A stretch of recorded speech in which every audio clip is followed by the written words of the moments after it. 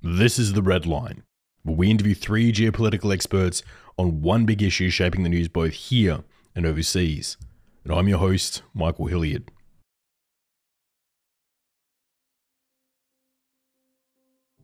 We talk a lot on this show about lines on maps, and how decisions made centuries ago about where to place a line can have incredible consequences today.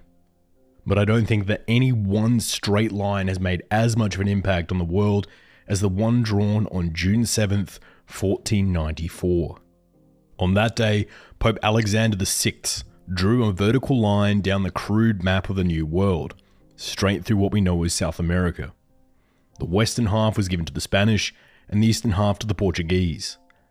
The Spanish side would today become what we would all call the majority of Latin America, with nations like Mexico, Colombia, and Venezuela. The eastern half, though, became what is known today as Brazil, a vibrant nation of 211 million people, the home of Carnival, the samba, and the largest rainforest in the entire world. But also home to the lawless favelas, a booming drug trade, a fluctuating economy, and a police force where 1 in 23 arrests ends in death. Geographically, Brazil has everything required to become a world power and the breadbasket of the world, but what's holding them back? Why does the nation of Brazil always seem perpetually on the cusp of becoming one of the world's superpowers? But to answer that question, we turn to our first guest. Part 1. A dirty car wash. So yeah, imagine a settler colony, basically, which historically differed quite a bit from their Spanish-speaking neighbors. What also many people don't know in the US and in Europe is that actually Brazil received much more slaves than the United States did. So the port of Rio alone, I think, received 4 times more slaves than the entire region, which is nowadays the United States of America. So you've got quite a history of oppression going on in a country and racism going on in a country with legacies that last until today. Dr. Christoph Harig is a research fellow at the Helmut Schmidt University in Hamburg, specializing in security issues surrounding Brazil. He's also written a number of fantastic papers on the subject and is an expert on the Latin American theater. He joins us today. I can't summarize the whole history. Let's just stick to mid-20th century to here, where you've had a military that's often intervened in politics when they thought it suited them. So, for instance, they overthrew the empire and created a republic, and overthrew presidents and created a military regime, the last one, which lasted from 1964 to 1985. And their political protagonism lasts until today, and especially under Bolsonaro, they have refound a role of pretty pronounced political protagonism. To give it a bit of context here, what was Brazil's role during the Cold War? Was it on the American camp, or was it in the Russian camp, or was it simply just unaligned? Where did Brazil sit in this overall theater? Yeah, so during the Cold War, well, just again, beginning in the Second World War, Brazil joined the Second World War, other than most Latin American countries. Brazil joined the Second World War on the side of the United States and had a role in Italy, and then was more or less aligned with the US. When then in the early 1960s, President Goulart tried to install or try to push through some sort of more social democratic policies. There were fears among Brazilian conservative elites and the US diplomatic establishment that Brazil might switch sides and become more of a part of the Soviet sphere of influence, which obviously isn't that straightforward. But then the United States supported forces within Brazil, namely the military, who overthrew that government and established a military dictatorship, military regime that very clearly sided with the US and other military regimes in the region against leftist groups, leftist forces. And I think most of your listeners will know about Operation Condor, the cooperation of different Latin American countries, seeking out and punishing leftist insurgents across the region. So they very clearly sided with the US in that Cold War epoch. With the Brazilian economy, you tend to notice these huge fluctuations in the market. Brazil goes from record highs to terrible lows, back to record highs and then to terrible lows again. What causes this volatility in the Brazilian market? So that what you refer to is also called the chicken's flight. So they do have a problem, or let's say they're very focused on exporting raw materials. And despite having a huge market for themselves, the economy still depends very much on prices for raw material on the world market. So for instance, during the 2000s, Brazil made a lot of money with oil, and the discovery of oil promised to guarantee further income or guarantee more stability in terms of the economy. But then oil prices crashed, and all that focus on these raw products again led to nothing. So Brazil nowadays exports lots of soybeans, of soy to China, for instance. But that whole value producing chain isn't actually taking place in Brazil. Much like many of the other South American nations, Brazil experienced the famous pink wave. Can you take us through what that is and how it affected South America? Well, the pink wave was actually a wave of it's also like the chicken flight you mentioned earlier in terms of economics. The pendulum often swings between rather conservative governments and rather leftist governments. And the 2000s were a decade where you had mostly left-leaning social democratic or more far-left governments like in Venezuela, which kind of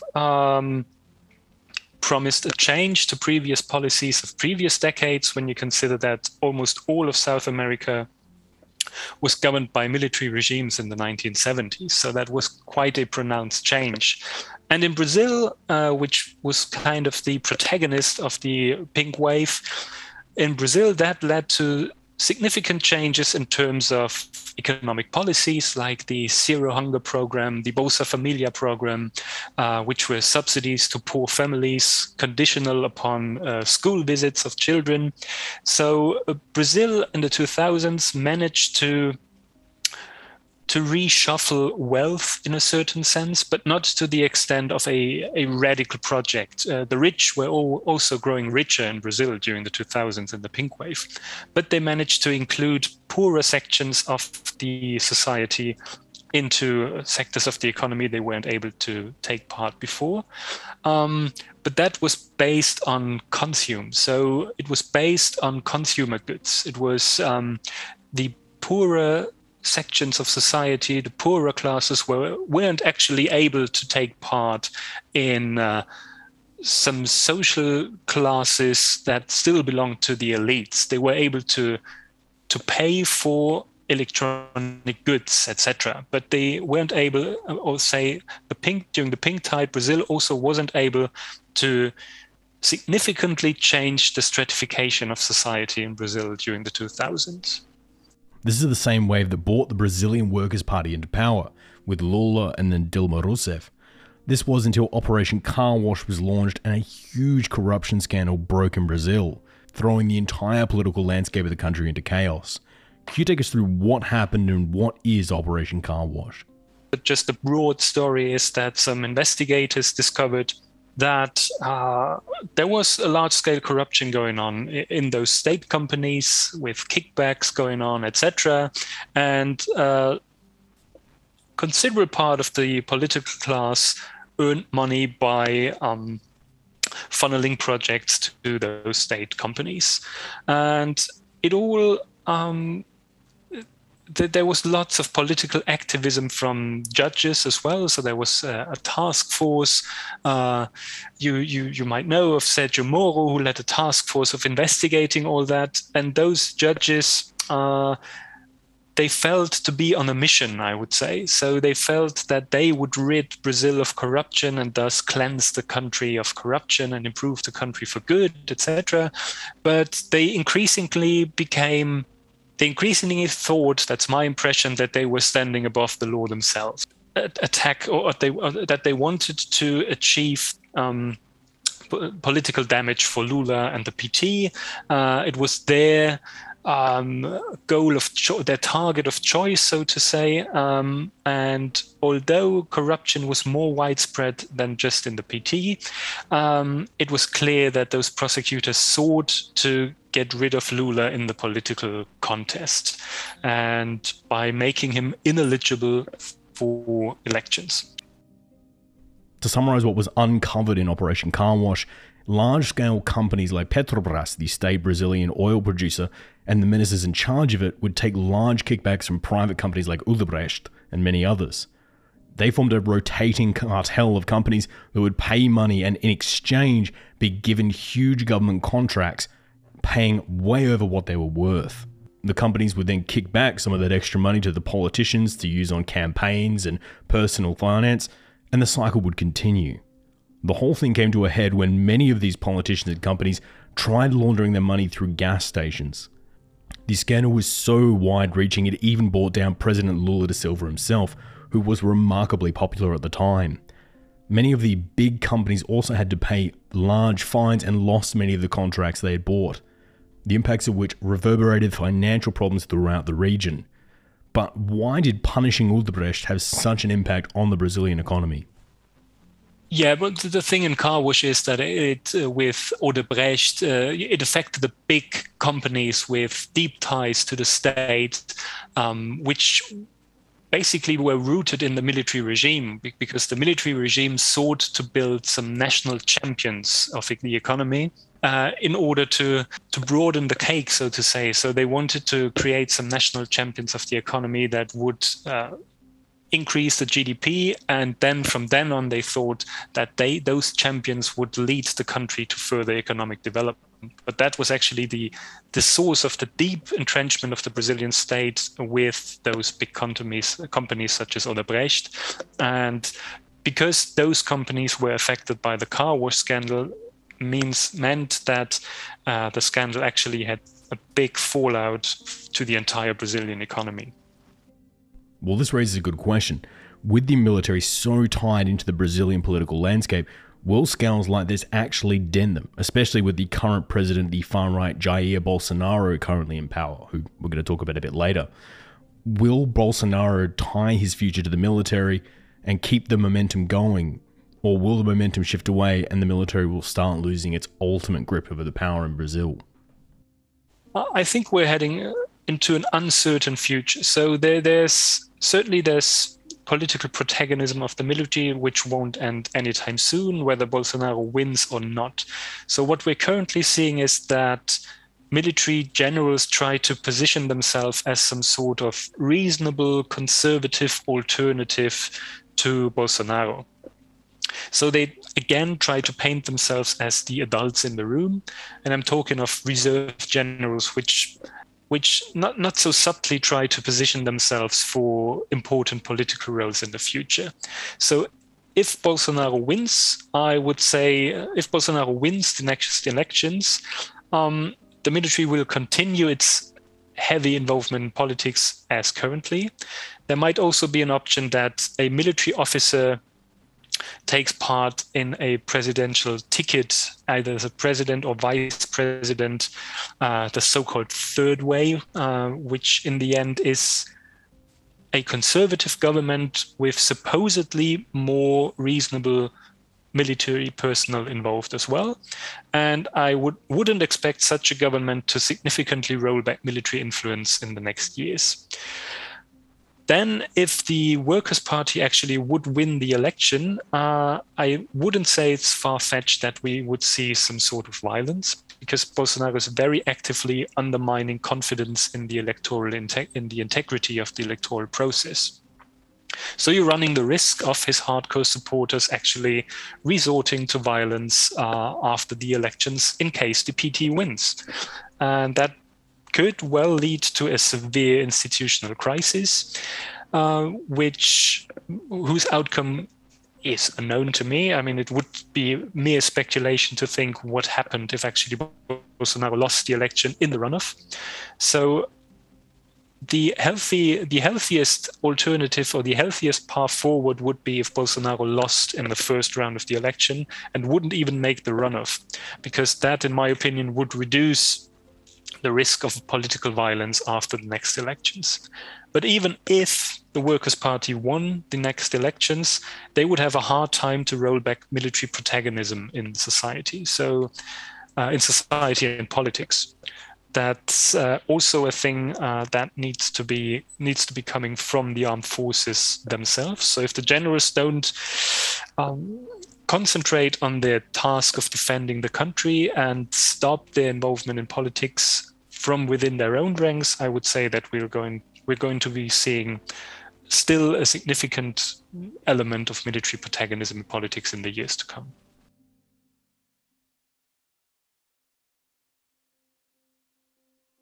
Brazil is a nation of contradictions. It has some of the most dense rainforests in all the world, but also some of the most dense housing per square kilometre in some of the big cities. It has some of the richest people in all of South America, but it also has some of the poorest. It relies heavily on the Amazon River, but doesn't have a single bridge that crosses the river. It was amazing watching the last Olympics in Brazil, and you could see these athletes cycling down brand new roads with shiny walls behind them, all whilst you knew that just on the other side of that wall lied the inner city favelas. Areas where the government has no jurisdiction and the guys with guns make the rules. Areas where the army and the police on many occasions don't dare go. But how do these favelas actually work? Obviously they function as many people live in them, but what happens when you have absolutely no government interference? How do they end up? Well, to take us through that, we turn to our second guest. Part 2. Pacification. A lot of people would say that Rio de Janeiro is kind of the Brazil of tomorrow, right? The phenomenon that we're seeing in Rio now is an omen of what's to come in Brazil more broadly, which is not an optimistic take to have, because the situation in Rio is quite dire now, particularly, the intertwine of politics and security, public safety and violence, and how these things are intersecting in a very peculiar model to Rio de Janeiro that seems to be expanding across Brazil.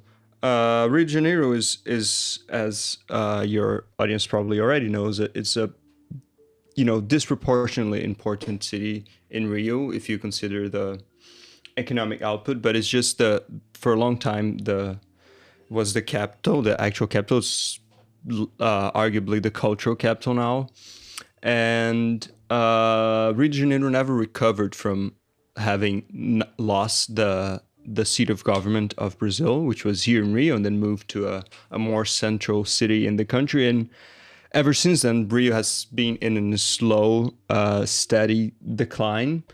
Victor Pougy is an independent journalist formerly with the Intercept Brazil, based in Rio de Janeiro. Victor has been writing for years on the geopolitical situation in Brazil and documenting what life on the ground is like there. He joins us today. Well, it's definitely something that affects most of Brazil's major cities, but you can also frame Rio as kind of having been the place, the ground zero where this particular sort of violence begun. So earlier on we were talking a bit about the favelas. Can you explain what they are and how they work? That kind of goes for a long time. You can find the roots to what's going on in very important historical moments that Brazil went through.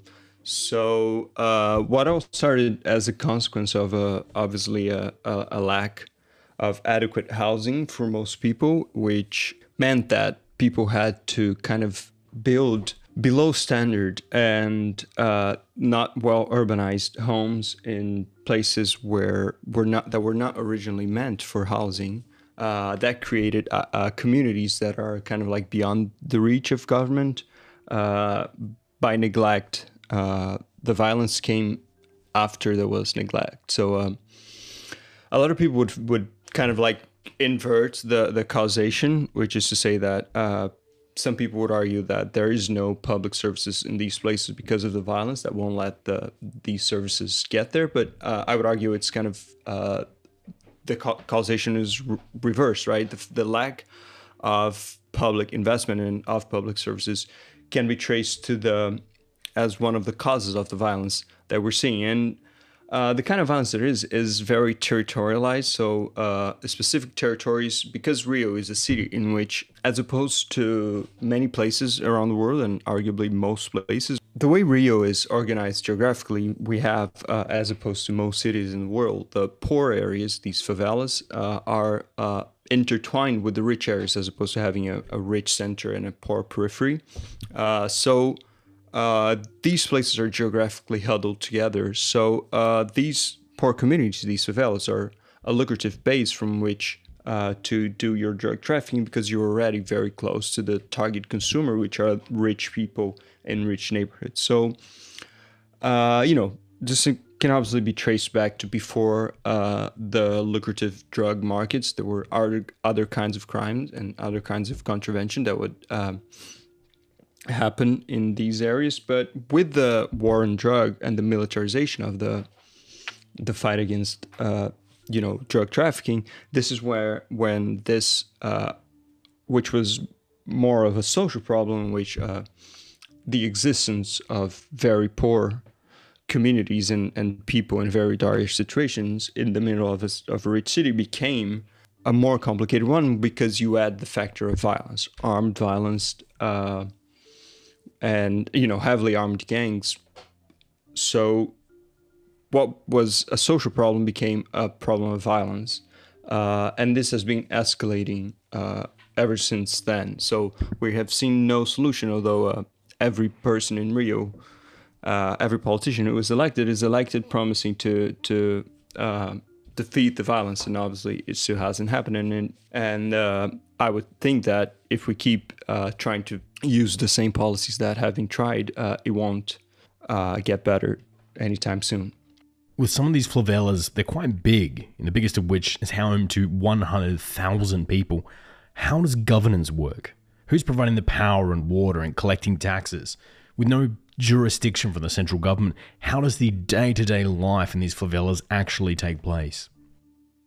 The idea being that, back in the day, in the origin of this, is just people that are trying to get a new neighborhood, and they're building their houses and kind of like knowing your neighbors and things without the oversight of the state occur kind of organically, right? But then we have, as drug trafficking starts to take hold in these communities, these drug gangs kind of start controlling the territory. So we have these drug trafficking gangs, notably the Red Command, which is probably one of the largest here in Rio, but others as well, which concentrate the monopoly of violence in these territories where the state won't appear. But for a long time, these drug trafficking gangs were somewhat disinterested in the day-to-day running of things. It was kind of like, as long as you wouldn't come in the way of their business, things they wouldn't really care much. So they were much more interested in exerting territorial control and maintaining control over the drug selling points in these territories, right? So recently, though, we've seen a troublesome phenomenon emerge, which is something that I know that your listeners will be familiar with, a situation in Colombia with the paramilitary gangs. It's not dissimilar to that, in the sense that there was this organizations of these, in between scare quotes, self-defense units, right? What was framed as people banding together to resist the criminal gangs, but obviously is not so simple, right? These are in itself criminal gangs with police officers, or like off-duty police officers, petty military officers also, freelancing as this thing. So they become these paramilitary gangs that exist in opposition to the drug trafficking gangs. And they are much more interested in the day-to-day running of things. They run much more like a mafia than these drug trafficking gangs do. So they have, for example, control over the garbage collecting system. They will collect protection taxes from people who live there. They will collect taxes from business owners, like people who have small stores and restaurants and things like that. You have to pay a tax to them. They sell services like cable TV, like pirated cable TV, all sort of things. So what we see recently is the emergence of these militia gangs that are not at all like these drug trafficking gangs of previous times. These militias first come about with the logic of doing law enforcement if law enforcement isn't here. So they would exist in opposition to the drug traffickers. They would not want crime to occur, but obviously they have kind of changed into a gang themselves. So now we see a lot of these militias that are themselves involved in drug trafficking.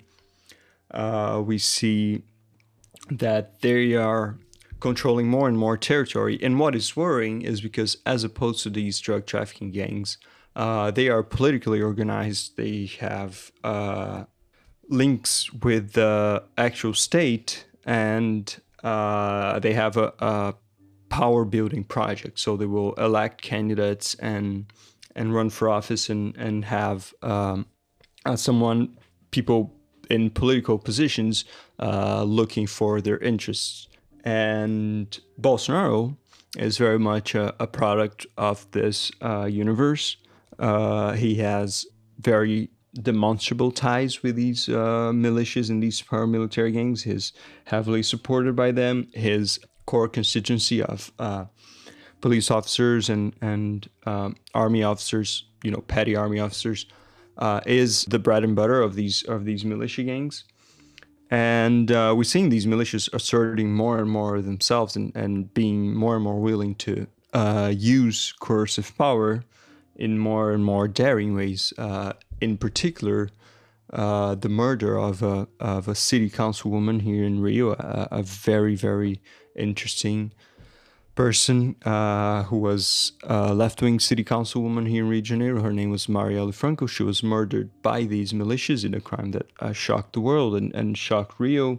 And the fact that they were daring enough to kill an acting city councilwoman shows how they are more and more comfortable, and they are gaining more and more power all around the city and the country as well. So back in 2008, the central government of Brazil wanted to finally do something about these favelas by sending in tanks and armored policemen to retake control of the areas by force through a process called pacification. Can you take us through the process of pacification, as well as whether or not it was actually successful? It was very obviously not successful because violence is still happening. So, but it wasn't a proposed solution that for a while was very popular because people, it seemed like it could work.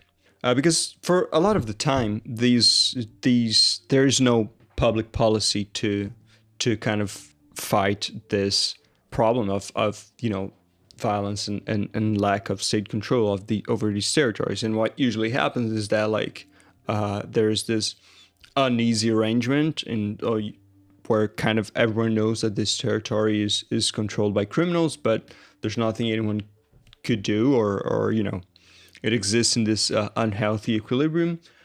But then, usually maybe some rich teenager would be killed in this favela, or maybe there was some particular crime would shock people, or maybe there's a video of open air drug dealing in the middle of the day that makes it to the newspapers, and then everyone's shocked, and then there would be like the governor would send like the police, and then the police would go in there, kill a bunch of people with no trial, like just do brute, senseless violence to kind of like discipline it, and then pretend like something's happening, but obviously nothing's happening. Like the criminals that would be killed, by the next day, the criminal gangs will have reorganized themselves and have new people in these positions, and essentially nothing would change except for a momentary outburst of violence. The idea with this pacification was that the police would come and invade and gain control of a territory, and that they would remain, and then they would bring in public services, and then like they would reorganize like the school system. They would open like education centers, cultural centers. The idea being that they would maintain the territorial control, not just by force, but by the social programs that the state usually were run, and maintain a long-term presence in these territories. The issue was, of course, that the bit in which they invade and the police occupy was done, but the bit in which they bring in the social services and school and all the public goods, that bit didn't quite come through. So it ended up being just kind of more of the same. But there's obviously other problems in there. The decision in which favelas would be pacified was made not according to some strategic plan or some more logical way, but the decision to which favelas would be subjected to pacification and would go through this program was not made technically or according to a strategic plan or a scheme, but it was usually following the economic interests of the tourist industry. So it was usually in the tourism corridor of the beaches. These favelas would receive that, but not much else. And obviously, because of the political power of the militias in the city and their power within the police forces of Rio, they would also hardly ever do this pacification in any militia-occupied areas, only in the drug trafficking occupied areas. So it was kind of, in a way, ended up fighting the enemies of the militias. And then when this program faded away, now we see that the militias are gaining even more power because their enemies have kind of like been weakened severely. But I think that these pacification program was kind of like the last time that there was at least a unified consensus of what was being done, even though the solution was not adequate. A lot of people could say could have told you from day one that this wasn't going to work. So the logic was that they would finally occupy the territories and finally break the territorial control that these criminal gangs had over these places. But what we're seeing is that it didn't do that, and it planted seeds of pessimism in a lot of the population.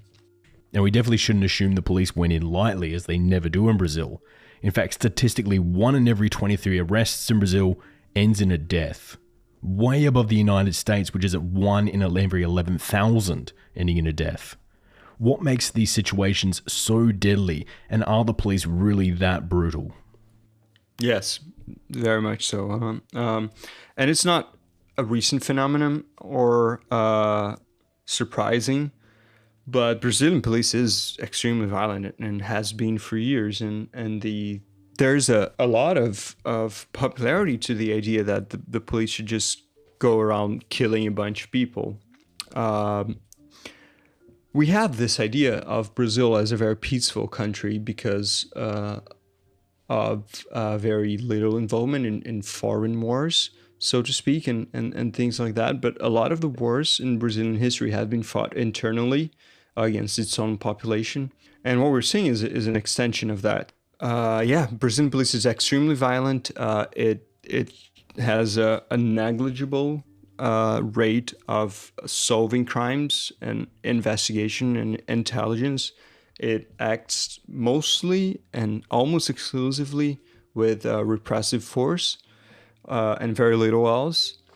Obviously, this violence is distributed unevenly against poor, usually black, and usually living in these favelas, young men mostly. And what we're seeing is that now the violence is so widespread, becoming more and more common as we're seeing children getting shot in the crossfires of things like that. So there was a recent operation in a favela here in Rio that for which, there was no strategic justification. The police did an interview later, and they weren't able to explain what was the point of the operation.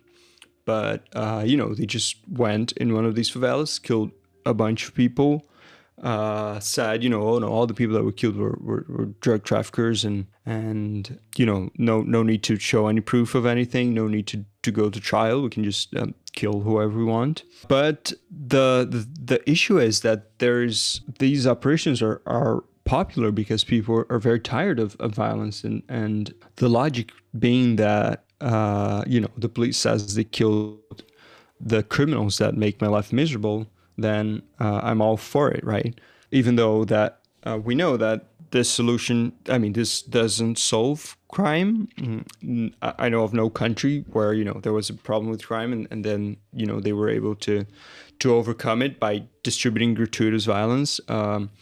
Brazil incarcerates a lot of people. We have a huge carceral population. The prison population exploded in the recent years, and the prison system has become kind of the university of crime, right? People who get sent to prison for low offenses, small things. They are sent to prison. Sometimes even before having been convicted, before trial, they're thrown in an environment very violent, surrounded by people who are criminals, and you kind of you get into prison, you have to join a gang so that you can maintain your safety while in there. So what happens is that a lot of first time offenders get sent to prison, and then while in prison they join a gang, and so kind of the problem just expands. But yes, Brazilian police is extremely violent. So the man who consistently talks up the police and encourages these kinds of indiscriminate violent acts against cartels is current Brazilian President Jair Bolsonaro. Can you give us a bit of a rundown on who this man is and why he is such a controversial figure in international politics? All right, so Bolsonaro is very much a Rio de Janeiro creature. This is where he made his political career, made his life and a name for himself. He was first elected in 1988, where he was elected for the position of city councilman here in Rio, which is kind of the lowest rung in the ladder, in the power ladder of Brazilian politics. He was in the army before that. He was a parachuter.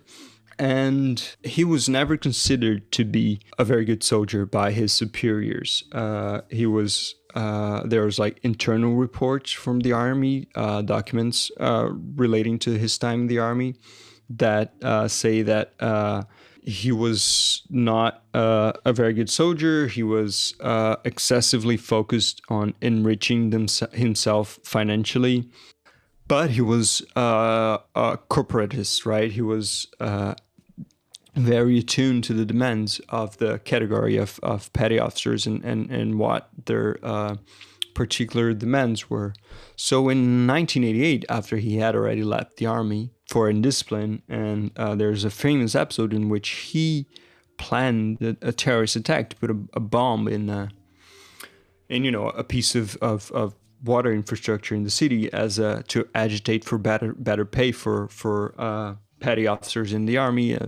Ended up being the source of his leaving the army, this essentially terrorist attack that he was planning. So with the name that he made for himself in the army as someone who was defending the interests of the petty officers and the lower soldiers, He ran for city council here in Rio, and he was elected. And he quickly ran for federal congressman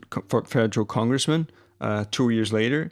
And, his constituency was police officers and army officers, and his whole thing was, getting better salaries or better benefits for these categories and these sectors. But from 1990, he was elected federal congressman, and he kind of like languished in there.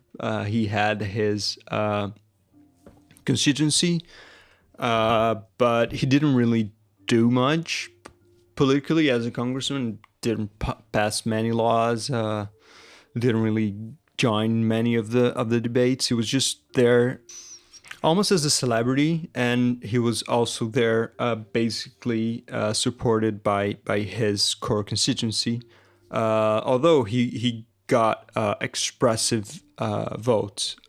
So he was more and more making a name for himself, and he was giving these interviews, bombastic interviews, in which he's just totally unhinged, making extremely controversial, to put it mildly. I would argue he was also always making these racist and homophobic and honestly anti-democratic statements. He has agitated for the return of the military dictatorship. He has given interviews saying that he is nostalgic for the military times. He gave a very famous interview in which he says that his only criticism of the military dictatorship was that they tortured but they didn't kill. They shouldn't have left so many people into exile, should have killed them all. And basically saying that we're only going to solve the problem in Brazil when we start killing thousands of people.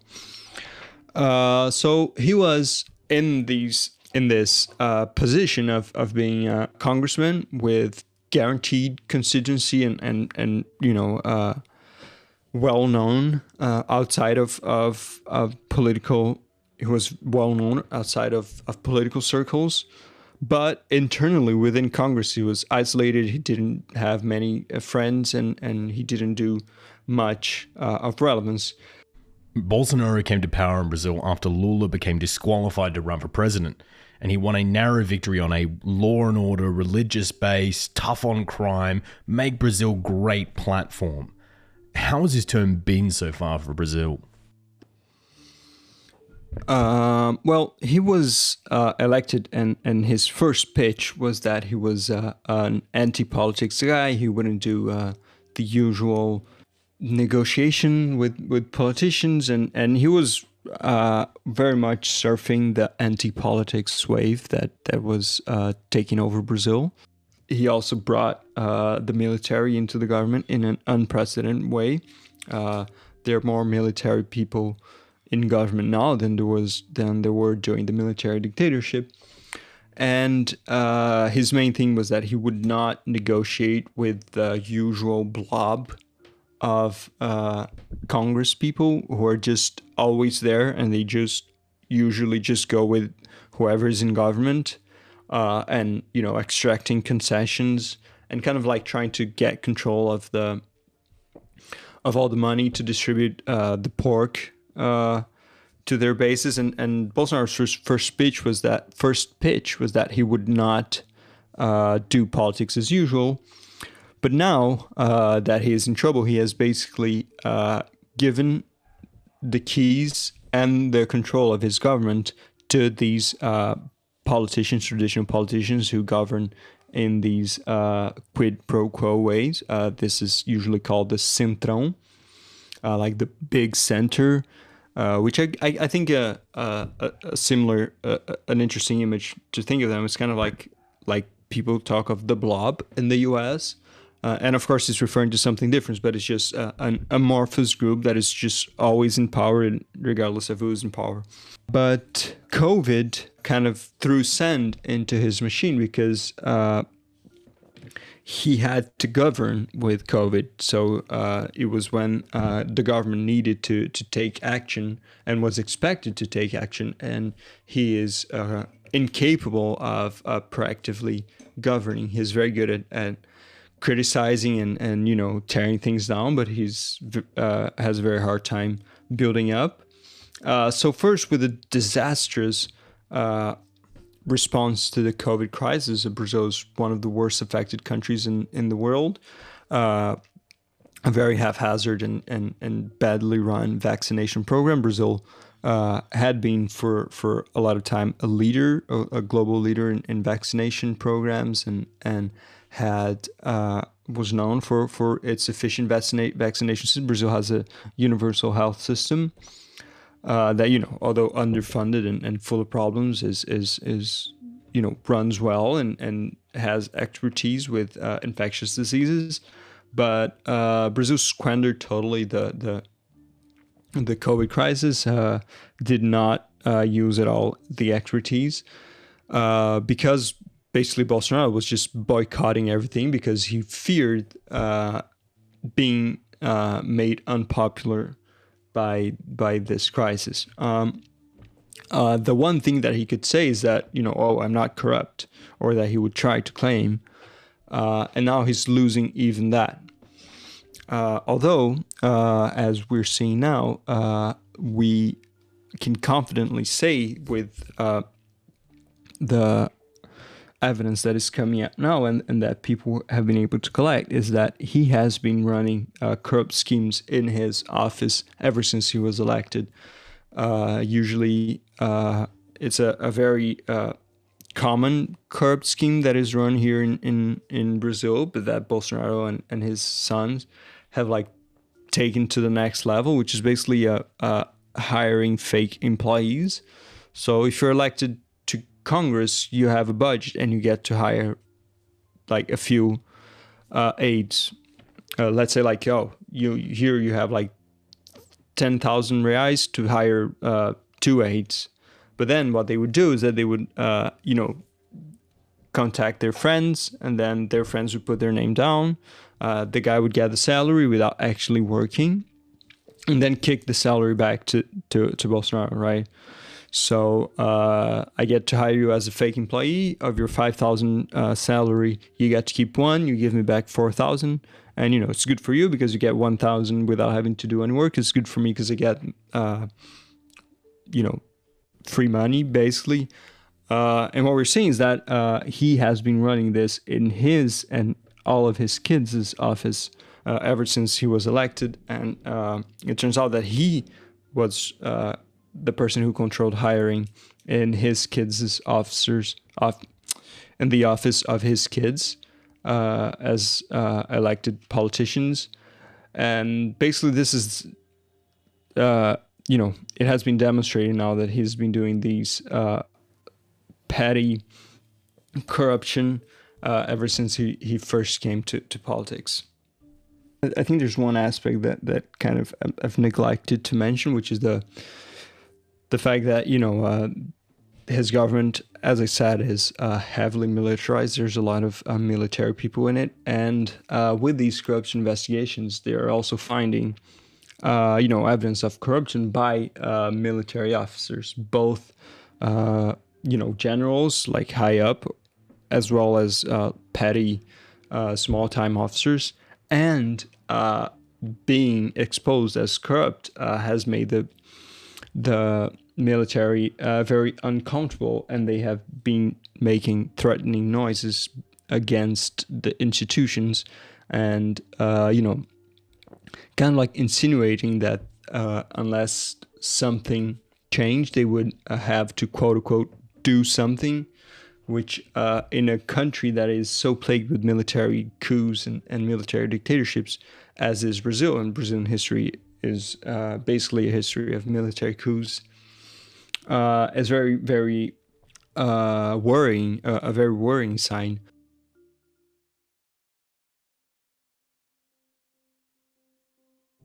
Brazil may have conflicts in its own territories, but what about overseas?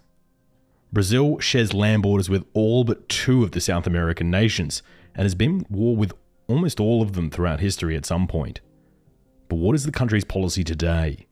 How will they tackle the refugee crisis unfolding in Venezuela to the north? or the financial crisis blooming in Argentina to the south? Well, to answer that, we turn to our third guest. Part 3. The Heavy Crown.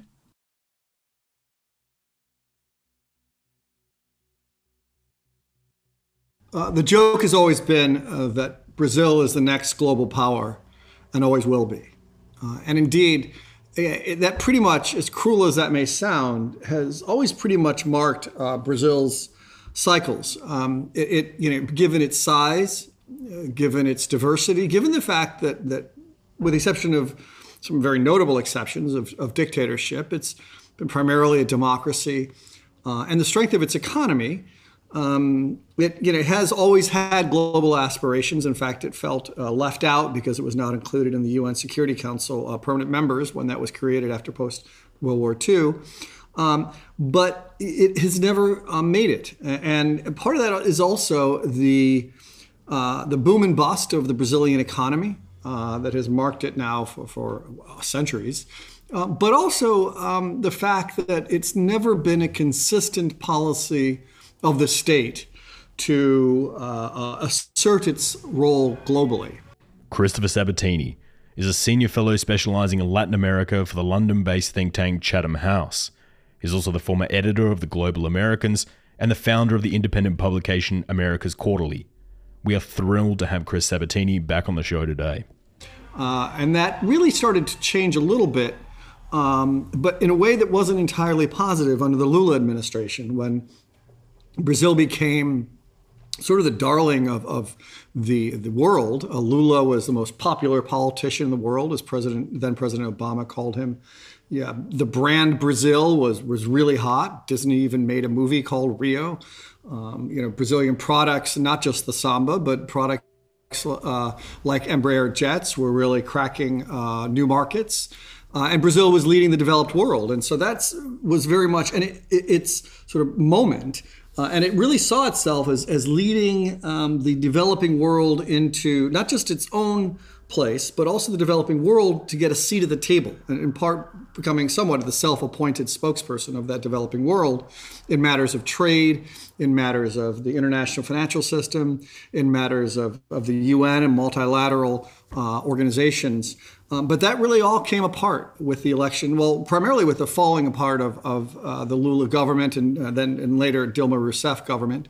And now it's really a damaged brand internationally and just in terms of public image because of Jair Bolsonaro and his rather intemperate presidency, let's say. But also, Jair Bolsonaro is very much a Trump-like president in that he believes in Brazil first, and that has placed Brazil's foreign policy in the back burner, but also its global ambitions on the back foot. But again, while clearly the Bolsonaro government was a clear dividing line, it had already become a damaged brand, and so its global ambitions for now are deep in the closet. We'll have to see where it goes. Brazil has always been heavily involved in the business of many of the South American nations, with Brazilian companies doing business all over Latin America. With these corruption scandals breaking, though, and the seeming new wave of instability in the Brazilian economy, do you think other Latin American nations might be hesitant to work with Brazil as much going forward? This goes to the point I was saying earlier about how damaged Brazil has become as a brand and all those sort of symbols of Brazil's imminent arrival as a global power. Two of those are Petrobras and Odebrecht, the construction company, and the first being the semi-state oil company. Those were at the center of car wash scandal, and they're deeply, deeply damaged. And in those cases, what's interesting is really both of those companies, especially Odebrecht, formed, if you will, sort of a union with the federal government in its foreign policy under the Lula administration in places like Cuba and places like Africa, where one of the heads of Odebrecht his brother was head of the African ministry, sub-ministry in the foreign ministry of Brazil. And so it was really kind of a weird collusion between state foreign policy and government let's say, encouraged private investment, and it wasn't all that investment. You had the large Brazilian Development Bank, BNDES, basically underwriting a lot of this. As you mentioned, Cuba, Mexico, Peru, Dominican Republic, Odebrecht and the foreign ministry in Brazil worked hand in hand. And now, as we see with the car wash scandal that you talked about, what we see is this corruption tainted not just Odebrecht and the Brazilian elite and foreign ministry, but also a lot of the local officials in those countries where invested. Peru, Dominican Republic, Haiti have all been caught up in these Odebrecht corruption scandals, Chile.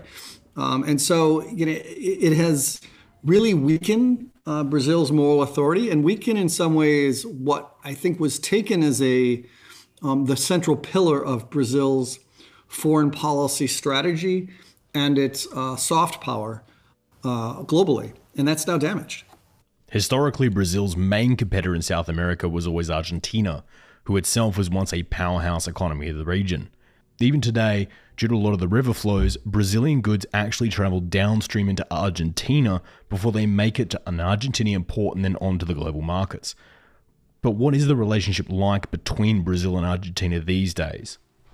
So, the Argentine-Brazilian relationship has always been fraught. In fact, it was through the intervention of the United Kingdom, Great Britain at the time, that created the buffer state of Uruguay to try to sort of hold them and to assert sort of UK sort of brokering power within the region.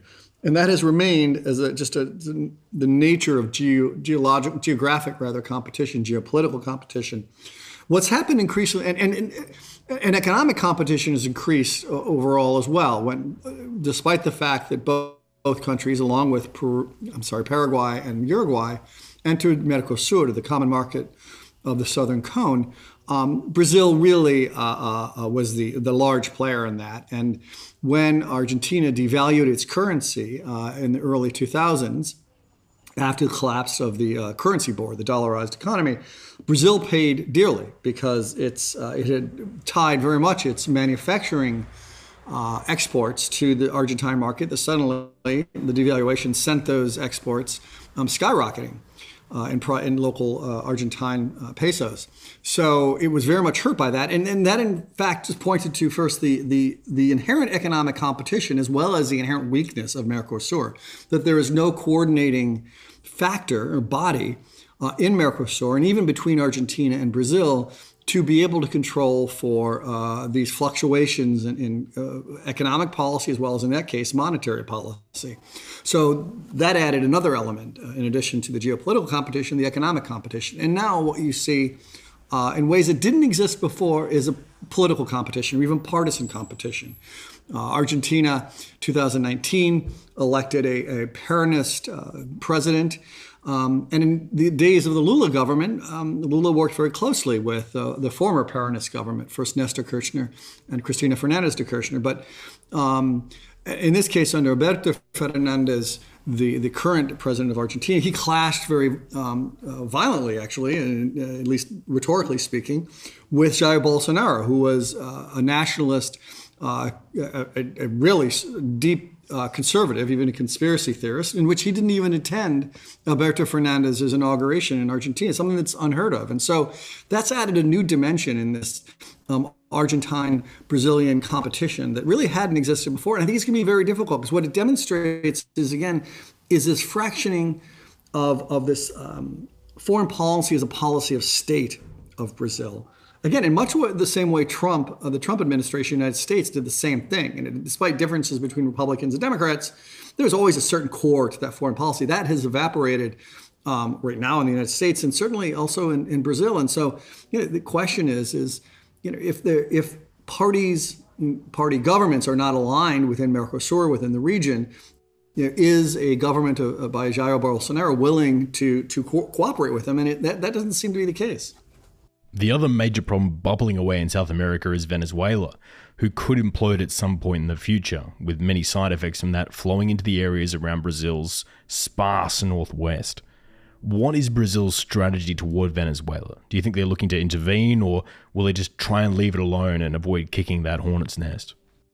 It's difficult to say. I will say during the years of the PT government in Brazil, it turned a blind eye to the human rights abuses of then President Hugo Chavez and later Nicolás Maduro, and indeed, they in fact engaged in a policy of attempting to co-opt the government, recognizing that it was problematic, but attempting to co-opt it by bringing it into multilateral organizations such as Mercosur and UNASUR. And now Jair Bolsonaro has gone in the exact opposite direction. It's almost like that scene in Spinal Tap where Nigel Lofgren says that his amplifier goes up to 11. That's exactly what Jair Bolsonaro did. He took Brazilian foreign policy towards Venezuela up to 11 instead of just making 10 louder.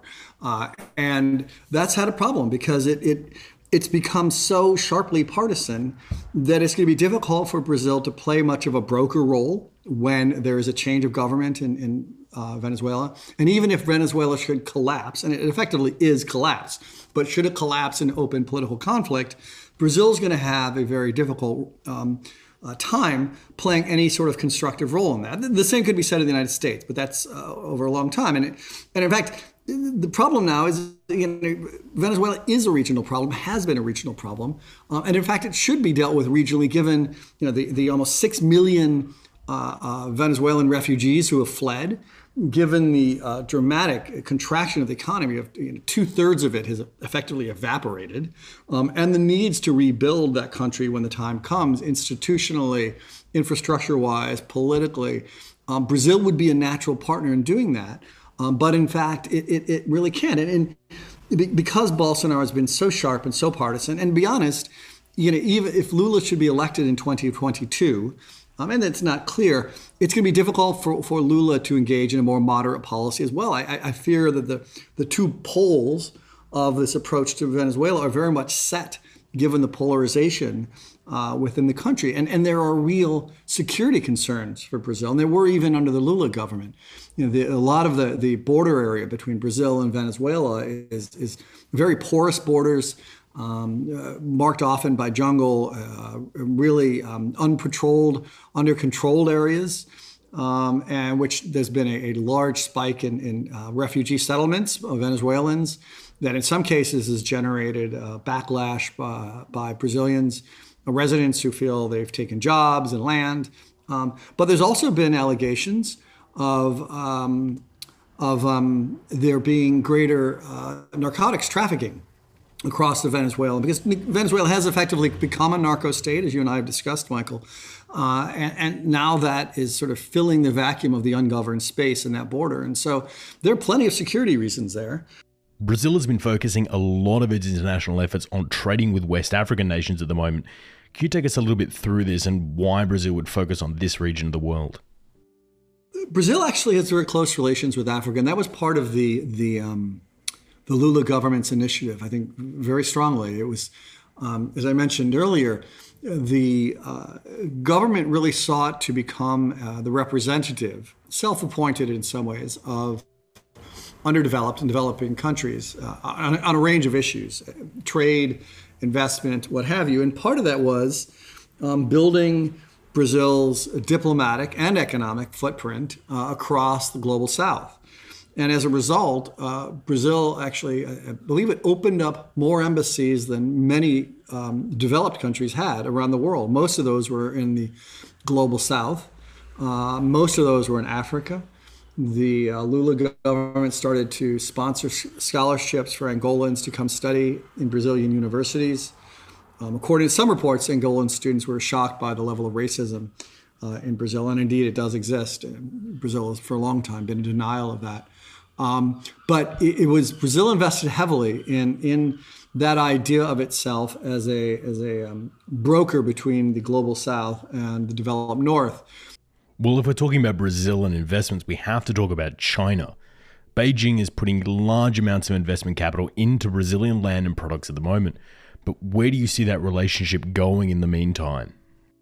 When Jair Bolsonaro was running for the presidency, he was very critical of China and his foreign minister Arauz was very critical of China and communism and very outspoken about that. What happened, though, when Bolsonaro came to power is he realized he couldn't afford to be. China is Brazil's number one trade partner. It consumes a large number of Brazilian primary products, primarily agriculture, beef, chicken, soy, as well as iron ore and oil. And simply, the Bolsonaro government ran into the opposition of Brazilian exporters and business leaders to taking any sort of hardline stance on China. Because of the momentum of the economic relationship between Brazil and China, and also because of the momentum of investment, China has pledged, it's pledged more than it's delivered, but it's delivered some, but it's pledged a large amount of investment in infrastructure in Brazil, which Brazil sorely needs. Railways, ports, roads. Now, China's interest in doing that is mostly to get products that China needs to import from the hinterland or the interior of Brazil to Brazilian ports. But that is deeply necessary, would improve Brazil's comparative advantage. So they're not going to walk away from that either. So I don't see, maybe Jair Bolsonaro may talk loudly, but he carries a pretty small stick when it comes to changing China policy, and that certainly won't change in any future government, especially now as we see post-COVID, Brazil's export economy beginning to boom again mostly in primary products, again mostly in agriculture, but again mostly because of Chinese demand. Now, Chinese demand is not going to reach the levels that it had in the early 2000s because simply its growth rates are not going to top out as much as high as it did then. But it's going to provide a very powerful pull, and because of that, a very powerful lobby within Brazil to maintain very stable, if you will, if not neutral, then, if not pro-Chinese, then neutral relations when it comes to the increasing competition between the United States and China. Well, can you go into the relationship between the United States and Brazil? Is it getting closer? Is it pushing further away? And with the previous period where Bolsonaro and Trump were in power at the same time, did that draw the United States and Brazil much closer together, with the two leaders having similar ideological feelings? Again, Bolsonaro called himself a tropical Trump, and people like to compare him to Donald Trump. And it's a fair comparison at many different levels, including temperament. But it's also a good comparison in terms of Bolsonaro's own lack of interest in foreign policy. He is, for whatever reason, he is more concerned about domestic politics in his constituency than he is in projecting Brazil's global ambitions and power regionally or globally. So if the United States seeks a more active role in Latin America, I don't think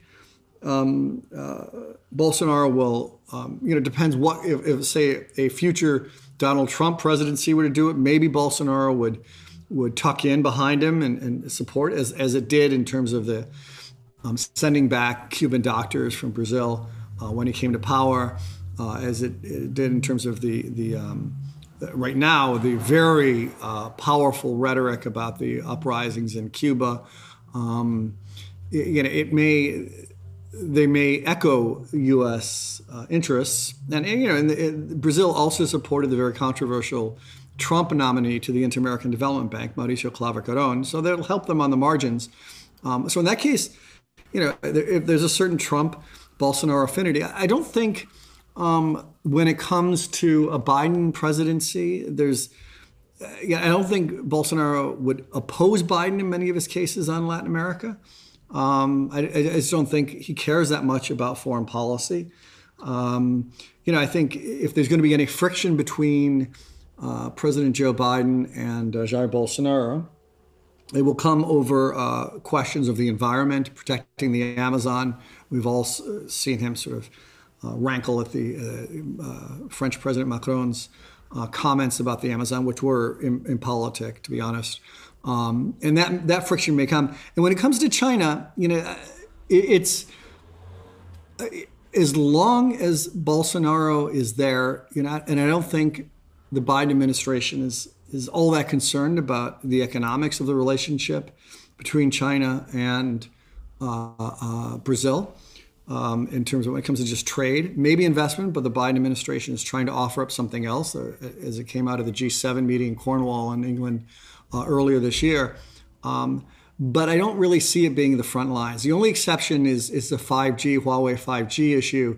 And in that case, the Trump administration tried to offer some very lame, thin inducements to get Brazil to reject Huawei's offers to upgrade the 5G network to the 5G network in Brazil. But I don't see the U.S. necessarily picking a fight over that in a way that would get Bolsonaro's spine back up. And as I say, I think most of the core interests of Brazil right now are in the economics. With the changes happening to the Brazilian economy at the moment, do you think we're likely to see a bounce back of the economic status in Brazil over the next 5 years, or are we likely to see a more elongated stagnation like in Argentina? Well, let me break out my crystal ball here, Michael. And I would say I think it will get better. I think we're already seeing signs of growth. Brazil will probably come out in 2021, one of the fastest growing, except for maybe Peru and maybe Chile, one of the fastest growing economies in the region, above the originally predicted 3% growth average on the region. Brazil may be up around 4%, maybe even a little higher. That's important, and I think we'll probably continue to grow again. But the problem is it's going to continue to grow along its traditionally strong primary product export base. Brazil has always been a very closed economy. Relative to other countries in the region, it receives far less percent of its GDP from exports than do other countries. Now, part of that is because Brazil is such a large country and market. Part of it's also because it's had a very, let's say, generous state subsidy program in a number of areas, including through its State Development Bank, some of which has been rolled back. But what that means is that unless any future government, whether it's Bolsonaro's or Lula's, does more to invest productivity in Brazil, which lags well behind much of the developed world, and does more to try to open up developed country markets. And in the Mercosur EU trade deal, should it come to pass, would help tremendously. It will still be hostage to the limited economic gains, both in terms of broad-based economic growth and in terms of stable, broad-based growth within the country and outside, beyond not being able to access manufacturing and other sort of value-added industries. It will probably be able to top out around 4 or 5%, but that will remain where it stays. And also, then it also remains that it will be very much a hostage to any economic vicissitudes in the market and demand for primary products. So it will grow. I don't think it will take the necessary steps to increase productivity. It will remain a dynamic and diverse economy, but not sufficiently dynamic and not sufficiently productive and not sufficiently diverse to be able to punch through its status as a middle-income power to really join one of the developed world's more powerful industrialized or now service-based or computer-based economies.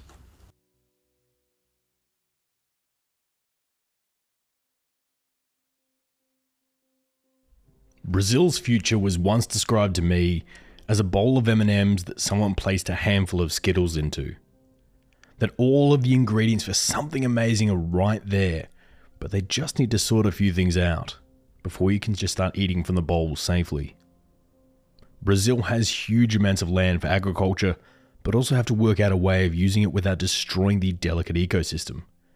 They have these bustling, people-driven communities in the heart of their major cities, but they don't have the ability to actually conquer and assimilate them. And even if they did, does the central government have the administration in place to be able to handle all these new people? They have all these amazing internal waterways around with the Amazon River that are great for easy transport. But there's very little support and infrastructure out that way to make them fully feasible. All the pieces to the Brazilian puzzle are right there. They just need to be able to solve it for themselves and then take their rightful place as a world power.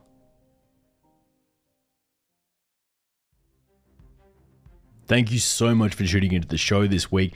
It's been another busy week here at the Red Line office with our latest round of the Geopolitics pub quiz and preparing to release a brand new analysis piece as well. We're very excited about the bunch of new extra content and briefings we have in the pipeline for you guys at the moment. So thank you so much for tuning in and just keeping this whole machine going. If you want to check out our new bonus content for yourself or ask questions, you can get in contact with us via any of our social media platforms. You can find us on Twitter, Reddit, Facebook, Instagram, Discord, and as of this week, TikTok on the handle @TheRedLinePod. Or if you want to find me on Twitter, I'm on the handle @MikeHilliottOz. Oz is in Australia. As I say every time, this show would not be possible without the support of our amazing Patreons, who donate a small amount of money each week to help us keep this show going. Our Patreons who get to join in on games nights and live Q&As and also get extra materials from the show. And our Patreon donations all go 100% back into the program, helping us pay for staff, programs, hosting, websites, and lawyers that are essential for running a show like this. I cannot thank our current Patreons nearly enough for your support and for your attendance at all our events. And if you feel like you can spare a couple of dollars a week, we would really, really appreciate it. As usual, here are our 3 book recommendations if you want to take your research in this subject even further. The first is Aspirational Power, Brazil on the Long Road to Global Influence by David R. Mares, which is an amazing book documenting Brazil's regional rise. The second is Participatory Democracy in Brazil, Socioeconomic and Political Origins by J. Ricardo Tranjan, for a look at how the internal politics of Brazil works. And the third is Brazil, the United States and the South American Subsystem by Carlos Gustavo Poggio Teleseria, for a wider regional look at South America. I want to thank our guests this week, Christoph Harig, Victor Pougy, and Christopher Sabatini. It was great to finally get a chance to work with Christoph and Victor, and it was also amazing to have Chris Sabatini back on the program for a third time. I also want to thank the staff here at the show, Owen Swift, the producer, Perry Grace and Daniela Zuvella, research assistants and writers, Mark Spencer, our second voiceover artist, Joe Hawthorne, our audio cleaner, Marissa Rafter, our videographer, and Nick Munch, our field correspondent. I'm incredibly proud of this team and what they've all done here at the show, and I think we can see why. The last thanks goes out to you for tuning into the show, and I honestly can't begin to thank you enough for all the support you guys have shown us, particularly over the last month. Watching so many of you get in contact with me and send me emails and request to hang out has really been amazing, and I met so many amazing people over the last 2 weeks. So once again, thank you for reaching out to the show and helping us keep this thing going. The Red Line will be back in another fortnight with another international episode.